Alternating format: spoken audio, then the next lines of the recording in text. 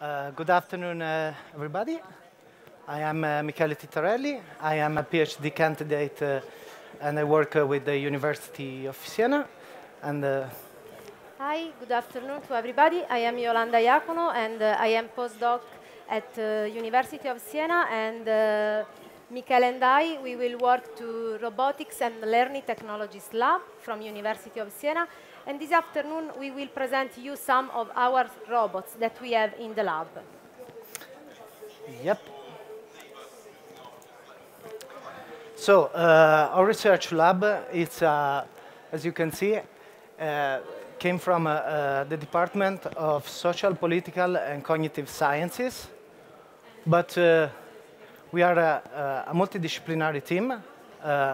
For example, I have a different background from Iolanda. Iolanda, she's a psychologist, and I'm an interaction designer.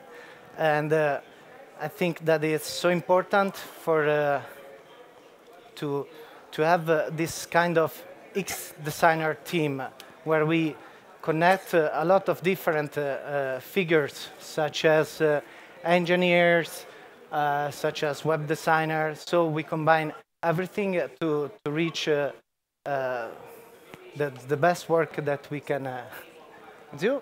And the head of our laboratory is Patrizia Marti, our professor. And we want to thank you, Patrizia, that give us the opportunity to be here at Campus Party and to talk to you about our work. And our research is focused principally on the design, development, and evaluation of in different contexts.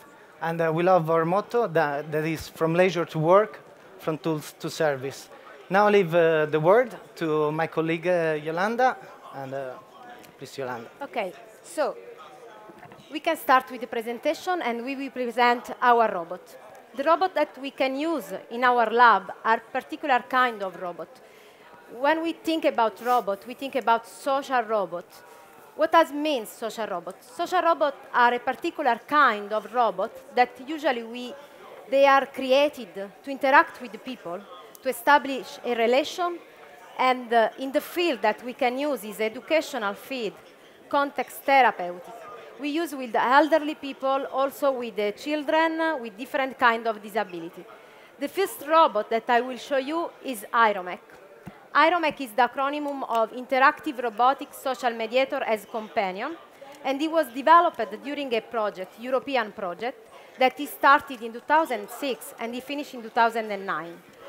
The main aim of the project it was to allow the children with disability to play. Why play? Because the play is the most important activity that children they have to do during this early stage of their life. Through the play, the children are able to learn, are able to know, are able to improve their ability and their capabilities. IROMEC is a robot that's able to play with the children. It was developed especially for children with autism, for children with motor impairment in wheelchair, for children with different kind of cognitive disabilities. The robot can play different kind of games. For example, cause and effect games, symbolic play, or collaborative play. And the games, they were developed according to the International of Functional Classification for Disability. They was developed by World Health Organization, the version related to young and children.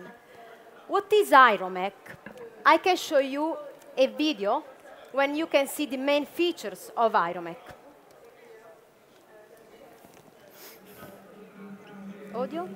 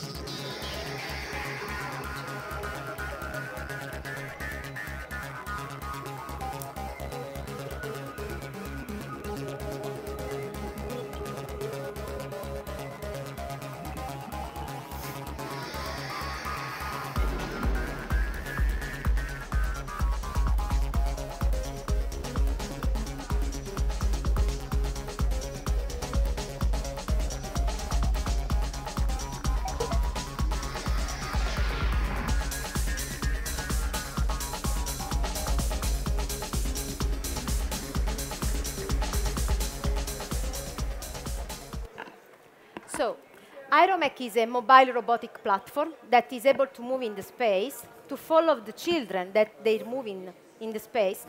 And Aeromech can move in autonomous way or just playing with a JPEG, joystick.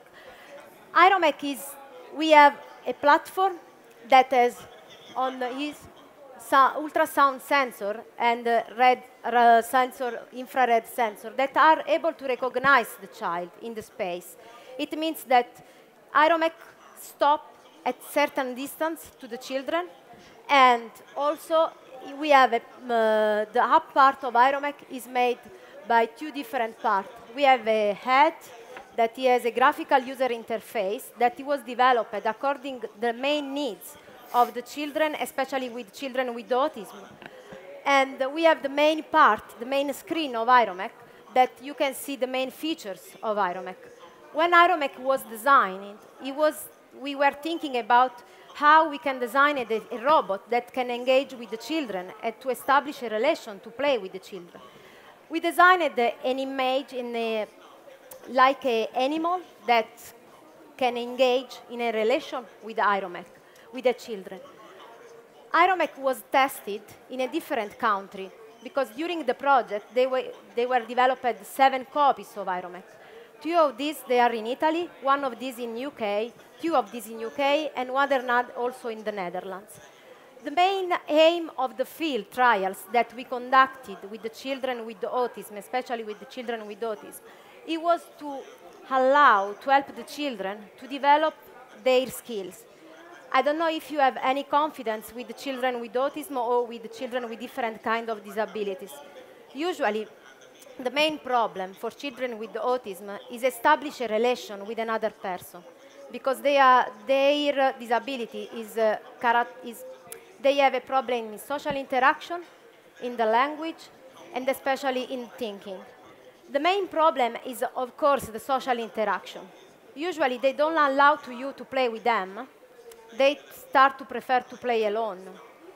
And it was difficult sometimes to introduce Aeromech in the session. I show you now some video that we did during our trials that I did in UK during my PhD. And we started a study with different children with autism. And in this case, before start the video, is children with autism and problem in interaction. As you can see, he wear the ear defenses. This is typical sometimes for children with autism because they are really sensitive to the sound, to the noises, to the smell. And the children used to come in the session to play with Aeromech with the ear defenses. The first game that you can see in this video is a really simple play scenario. The name of this scenario is turn-taking. The aim of the play is to allow the children to learn about weight, about the causes and effective game. In this video, I ask the children to stay in one place and to stay to stay in one place and to wait Aeromech until it goes to him and until the robot is able to recognize the children. As you can see, I used a piece of paper yellow because sometimes the children with autism, if I say, okay, stay here, it starts to move around. But if you use a sitting prompt, they stay in one place. Now I am taking the yellow card with me, and I say, okay, this is my place, I'm waiting. The aim of the play is he has to send to me Aeromech and wait. wait until the robot reach me, and until the robot recognize me. And in that case, I turn around the robot and send to him again. As you can see now, he didn't wait. He came to me again. It was difficult. This is almost the first session of the study. We did a long-term study for 6 months, and for 2 weeks, each time the children play with Iromec and another robot. As you can see now, the children is really attractive from the face. It was amazing also this, because sometimes the children with autism, they are really difficult for them to interact with the people and to look at people in the face, because our face do a lot of expression. And for children with autism, it's really difficult to understand. Sometimes also the smile, the fear, and they are really difficult in this. In the other video, we can see another scenario. The name of this game is Make It Move. In this scenario, I ask the children to clap his hand to allow the robot moves. If you clap your hand 1 time, the robot goes straight. If you clap your hand 2 times, the robot goes left. If you clap your hand 3 times, the robot goes the right. And if you want to stop the robot again, you have to clap your hand 1 time. As you can see now, also here, it's really difficult for the children with autism to understand the rule of the game. He's not really able to understand the rule, but is able to imitate my movement, my behavior. I have to do before, and after he can repeat. And I have to repeat again until he is able to do the behavior and the task. 2 times, and Iromec go right. Oh, look at Iromec. Morning, Iromec. He still continuously look at the face of the robot. Now, let's play just 1 time again. Go. Straight. Okay. Looking. Okay. Good Now you boy, see. Good boy. He was able to clapping. And I now didn't 3 say times. nothing, and he's clapping his hand alone. This is a good point. We show the video also to the teacher, and sometimes the teacher say, "Okay, this is a really good achievement for the children. They usually are not able to pay attention to the rule of the game, but we know that it takes time. Of course, our study it's necessary to start and to do a really long-term study until we are able to achieve a really objective or educational objective." Again, 1 time. Good. Good. Good. Okay. Iromec, as I told before, it was a European project that he started in 2006, and we were really different partners. In the consortium, we were 7, almost 8 partners, and we were 3 universities: University of Hertfordshire in UK, University of Italy, of Siena, University of Valle d'Aosta, also in Italy. And we had also different partners in Profactor, Austrian Research Center, and also Robosoft and Villans in the Netherlands. Okay. I just want to add the fact that you see the screen that it's on the top of the Iromec. Iromec is provided by different covers, and there are also covers with fur made with smart textile. So here in the design, we don't use just the flexibility of the software, but also about the hardware part, the part of the design, the physical one. And it's so interesting because we can add also the tactile experience on gaming of the children. And I think it's so important also to add these things. Okay, so the second robot that we present to you is Paro. I don't know if anyone knows. Paro is a baby seal robot designed by Takanori Shibata in Japan. And we started a collaboration. Our professor, Patrizia Marti, started a collaboration with the Shibata long time ago. Patrizia Marti was the first person that brought in Italy Paro.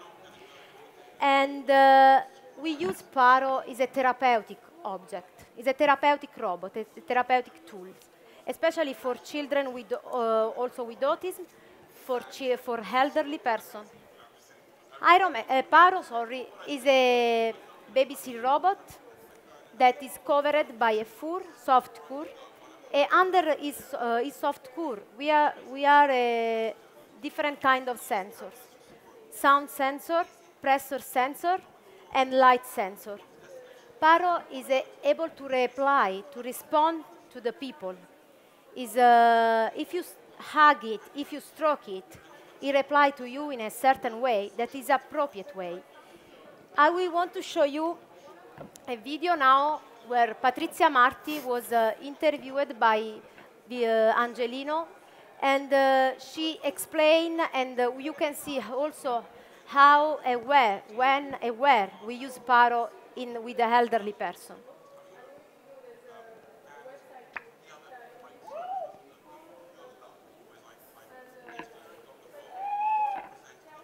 Paro is a baby seal robot.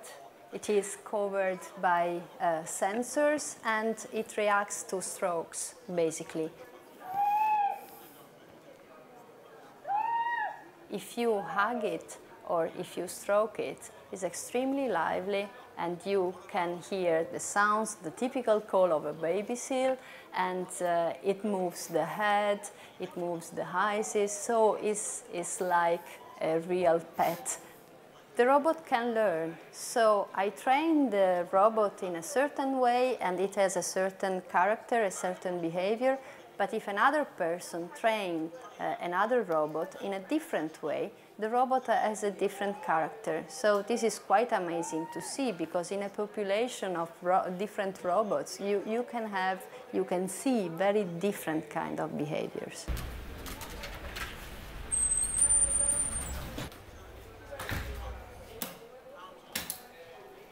I use Paro with people who have relational disturbances, so elderly people with dementia, with Alzheimer, or children, autistic children, children with Down syndrome, or children with learning disturbances. Sei bello, eh? Sì, sei bello. Mi piace. Pet therapy is so important for people who have problems related to relationship, to establish a relationship with another person. But Paro is a robot, so it doesn't have all the inconveniences of the pet therapy. Ma qui avrebbe andato bene. Ho fatto una posata. Fa le fusa, fa sentito vero? An animal is dirty, so you need to clean it, and the fur can cause allergies, and there is a problem of control. So even if you train a dog or a cat in a proper way, you cannot be sure that it will react as you expect. I had a patient in an home care who was extremely aggressive because of the dementia, and was aggressive with the other guests of the home care. And with Paro, we were able to reduce for 6 months the pharmacological protocol.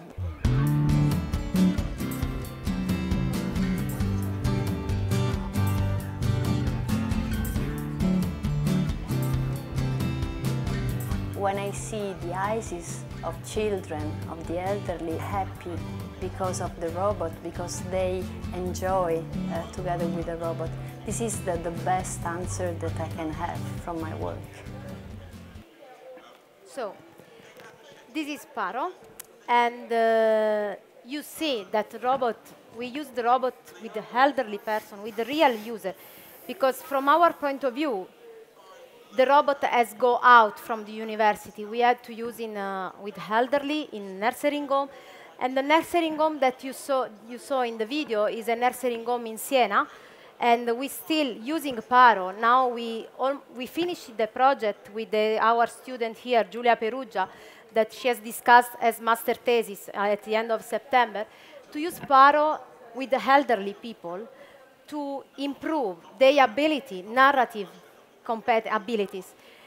As you can see from the video, in the relation with Paro and the elderly has a completely different behavior that when he is, for example, in a living room inside the nursing home. We saw Paro able to change the behavior, able to allow the people to interact with them. And sometimes elderly persons are, for example, in a living room, they don't talk each other, they stay close each other, but they don't talk, they don't turn their head to look at the other one. With the Paro, the ability of the people is completely different. They start to talk each other, and also they start to think and also to talk about their problem. For example, during a session with the elderly, some people say to us, oh, he has a headache like me. This is really important because it means that the people are able to talk. Sometimes, for example, the doctor or the educational therapist, they are not able to achieve the people. But in this case, if it's possible to reduce also the pharmacological treatment through the social robot, it's important. Yep. This is the partners that collaborated in this project that is still active. And now we will present the last one. It's a company project. It's a European project that we started in collaboration with a big consortium in 2011. And the aim of a company is to facilitate independent living of elderly people at home. But from our point of view, from a company point of view, the major challenge is to explore a rich and natural way to interact with the robot. The robot that we can use in a company is K-Robot. That is a mobile robot equipped with an arm, really big arm, that has 3 fingers that are able to grasp an object, and in his body has a different kind of sensor that are able to detect an object, and also has a camera in his head, we can say, that is able to detect the environment and to have an image in 3D dimension. The robot can detect, fetch, carry, and manipulate an object. K-Robot is also a big environment, I have to say, that is an intelligent environment that is made by sensor, because in our consortium, in a company consortium, we are different partners. K-Robot was developed by IPA Fraunhofer Institute in Stuttgart, and the project coordinator is the University of Hertfordshire in UK, and we have also the Netherlands as partner. We have Zuid University. And this moment, we are starting the test K-Robot, with a really elderly person that comes to the university and in an apartment created for a company project with the sensor. And we use the robot in a different kind of scenario. How we can control K-Robot? We can control K-Robot through a tablet. And this part of the project, it was our work in a company. The graphical user interface was designed by University of Siena. And basically, we designed all the part of the interface. Now, I leave the word to Michele, that he was the main part of the team that he worked in this part of the graphical user interface. Yeah, in drawing this, in designing this, and drawing also, because we like also to draw before start to use computers as designers. We started to create a mask that you can see here. This mask allow the user to feel to be inside the head of the robot, of the care robot, because the image that you can see behind the mask is the real image captured from the camera that is inside the care robot. So this allow us to create also to put the user inside the same environment that the robot is exploring. The graphical user interface that we created is really, really simple, because with the elderly people, we want to create something that that need to be really simple, not just in the gesture and the interaction, but also you can see these dots that are really bigger, that are the text on the action possibilities are very, very bigger. You can see, for example, some technician things very quickly. You can see, for example, that there are the dishes on the left. You can see a little bit of transparency. The opacity is lower than the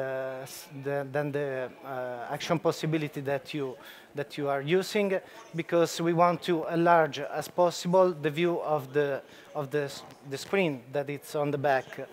And then another important aspect, you can see on the left at the bottom, there is a switch, because in this project we created two different GUI, that graphical user interface that you can switch, is the person view and the robot view.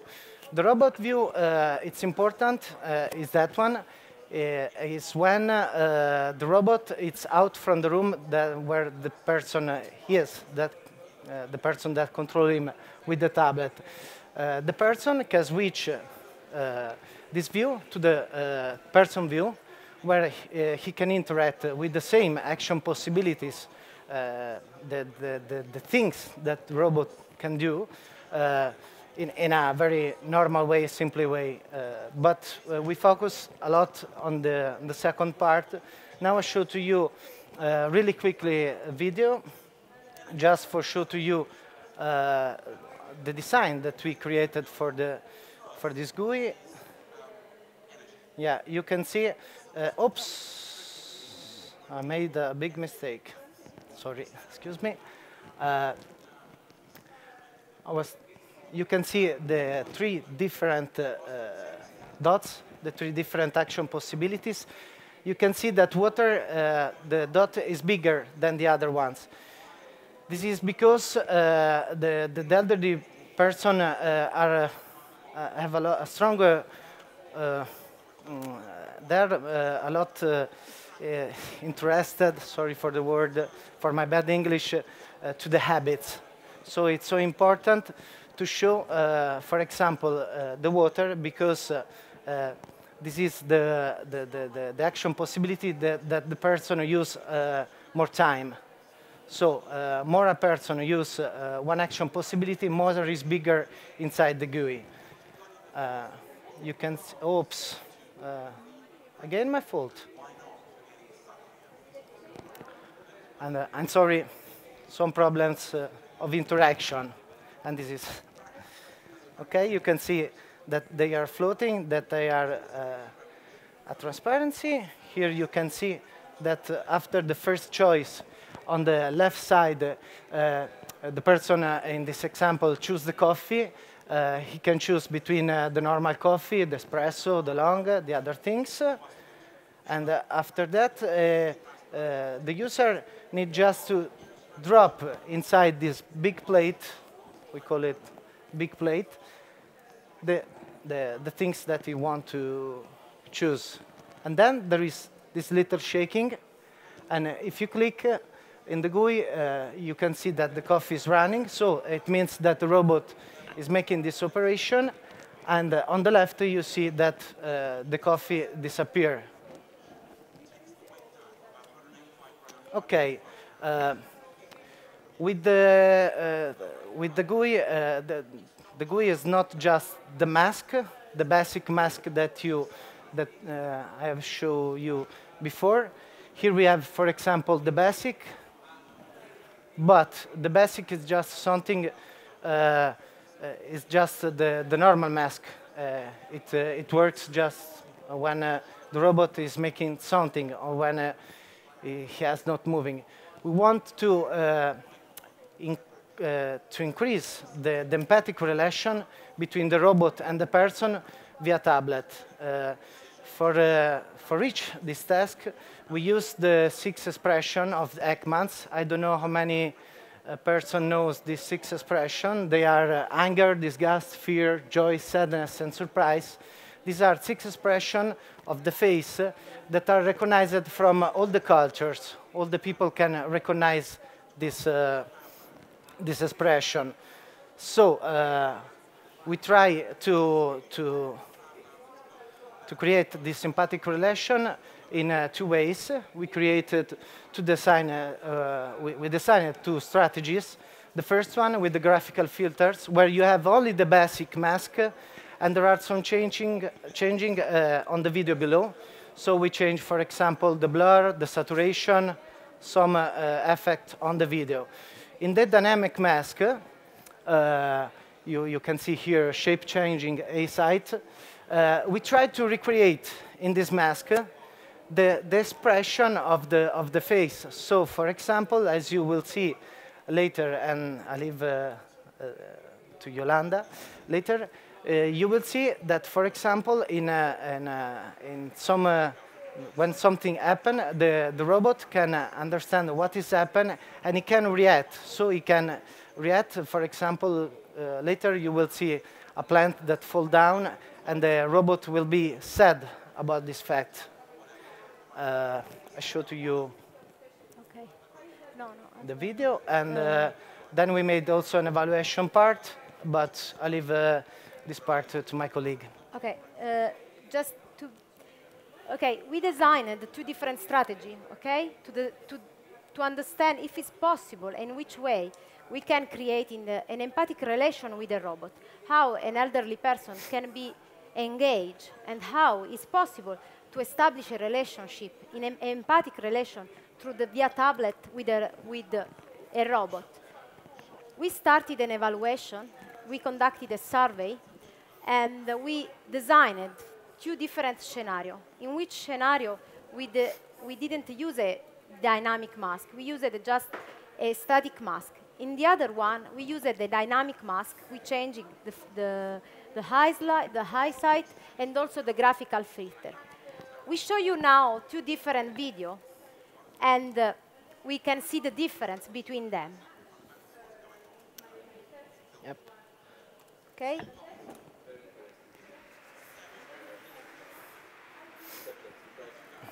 Each video has a story. We have a lady, and we have the robot. The lady is able to control the robot via tablet. And we have the same video. No?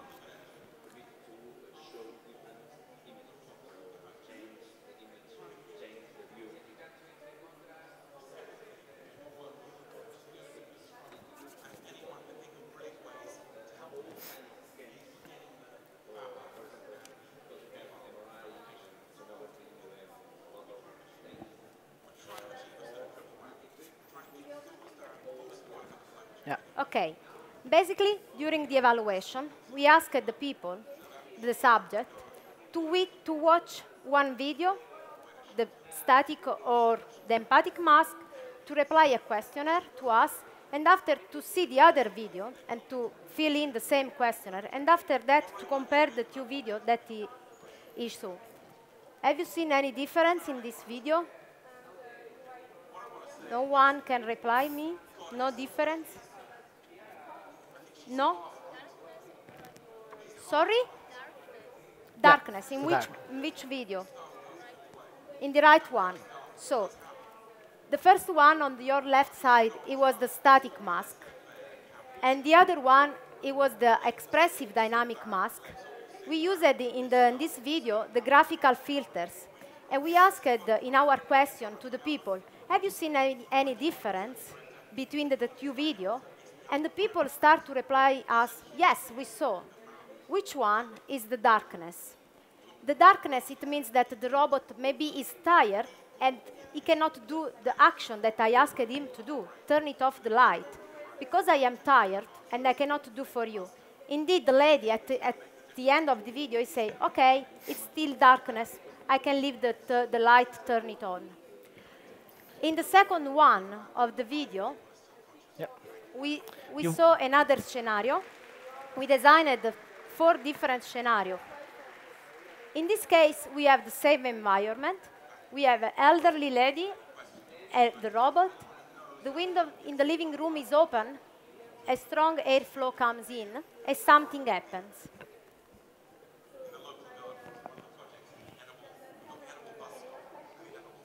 In this case, the elderly person can see what's happening in the environment through the eyes of the robot.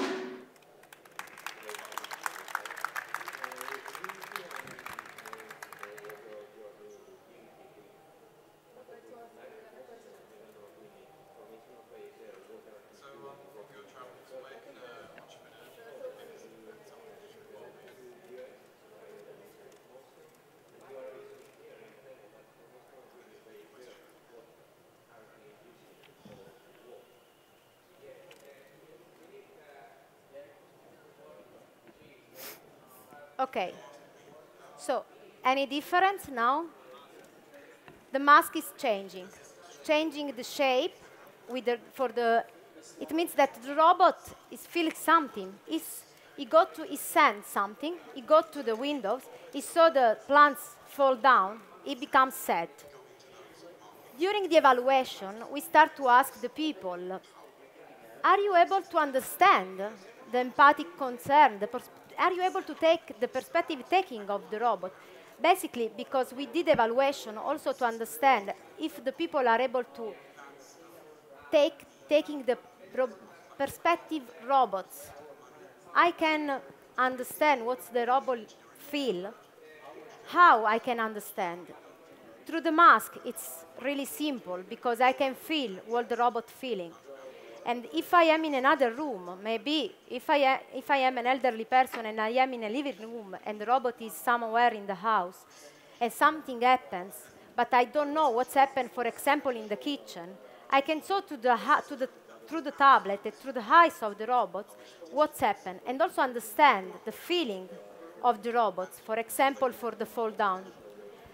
At the end of the evaluation, we found that the empathic mask as on our subject, had a positive impact because they were able to understand the empathic concern and also to understand the perspective taking of the robot.